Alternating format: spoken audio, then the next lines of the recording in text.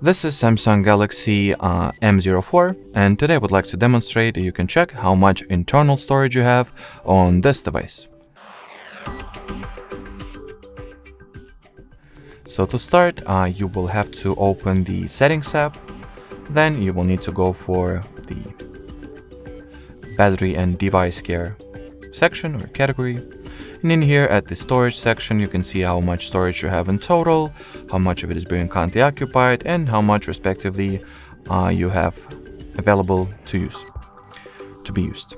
And if you'll tap at these, storage, you can also see more detailed data on what is storage occupied by exactly.